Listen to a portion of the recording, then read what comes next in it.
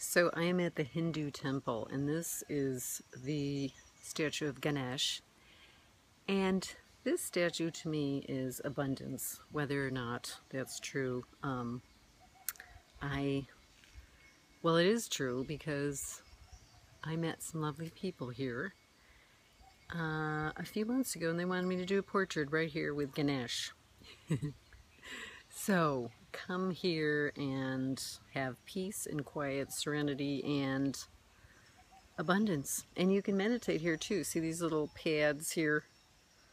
You can sit there and meditate. Highly recommend it. And look at this tree. It's amazing. This banyan. Oh my gosh.